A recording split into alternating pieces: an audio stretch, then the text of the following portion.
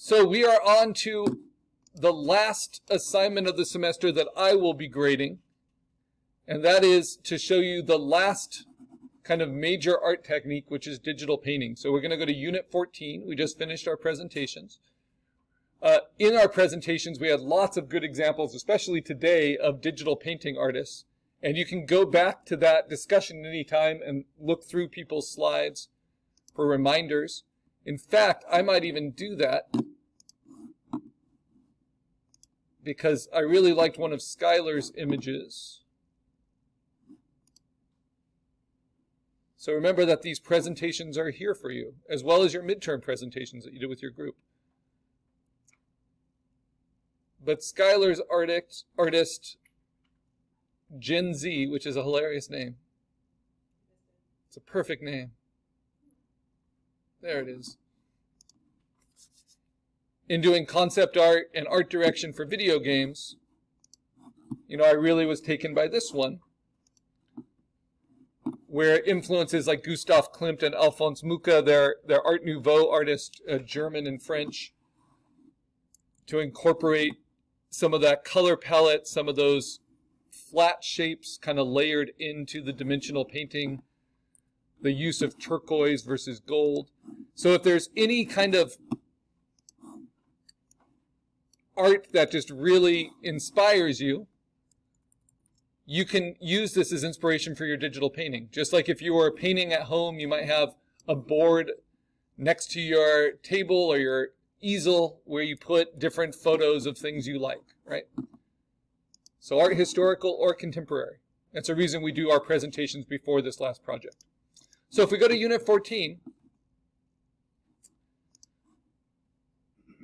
digital painting is basically controlling every pixel in a raster program, usually using a tablet and a pressure-sensitive stylus like we have, and just maybe starting with a sketch, maybe just starting with shapes and rendering them up. We're also going to have Question of the Day 4 as part of this unit, and we're going to start talking a little bit about the role of AI and how that might help the process, right? But also some of the challenges it puts into art in terms of its validity and who made it. Now, AI is very, very good at photorealistic stuff. And we've been kind of introduced to it in little ways through the semester, right from the beginning with Portrait AI for our avatars as an option.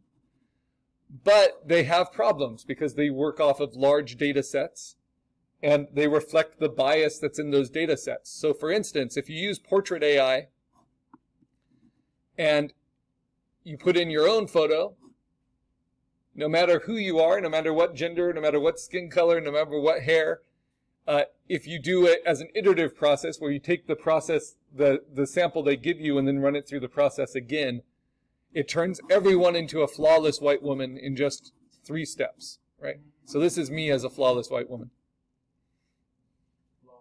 And that's just one way of the bias kind of taking over.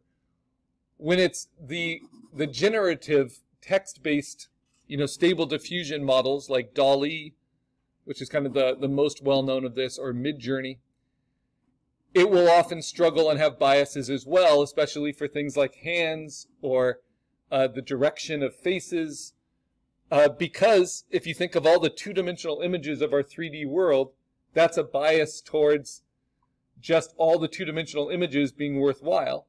And sometimes they're seeing hands from different angles. So I have different articles about that. But it can be very helpful, in my mind, at giving you reference images to use. So if I'm trying to design a golden owl with red mechanical eyes, I might put that into one of these and get ideas that inspire my work. What I don't think is great is to just say, okay, I'll take this and that's what I pitch, because then I have no way of knowing how that was made or how I could reproduce it in a way that makes it usable to a client. But if I'm going to start a digital painting of it, or a vector design, or a logo, or a 3D model, this can help me have some ideas of where to start, right? Because it's really hard to start from nothing. So here's a little AI program I haven't showed you called Crayon, which is just a pretty simple stable diffusion one. And I might put in, I want to put a tuxedo cat licking itself, because that's going to be my subject matter for my next assignment.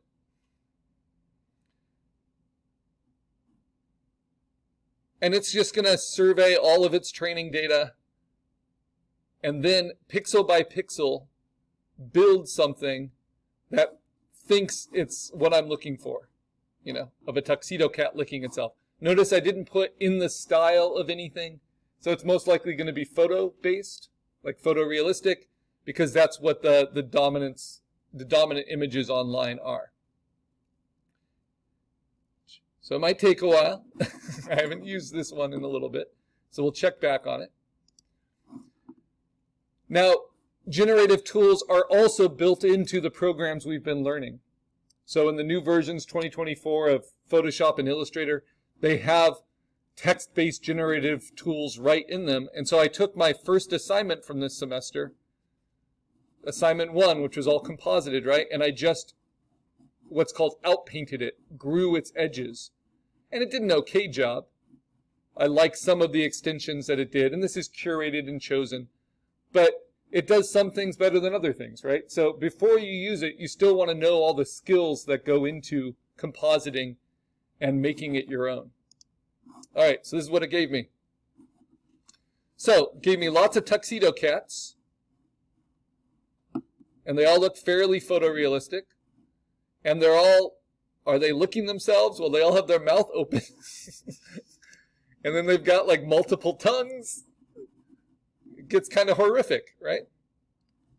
But what's kind of nice is you can see, I like crayon just because it's really basic, it's free, but you can see other prompts that people have put in that they think matches, right? A fat black and white cat laughing.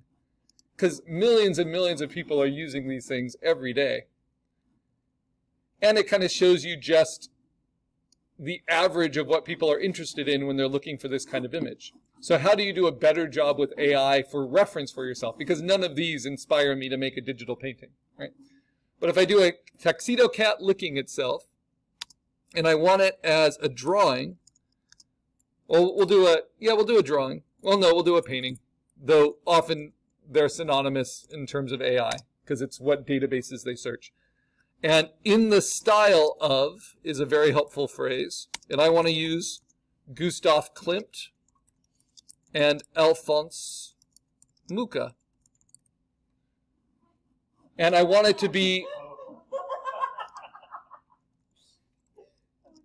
so it sounds like some people are playing with it. so yep. So let's see.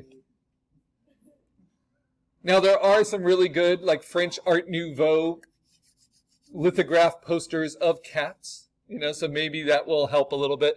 But it seldom does what you want it to do, right? This is just kind of a shot in the dark. It's a lot like doing a Google image search and seeing what you get. But this way you're getting images that no one has seen before.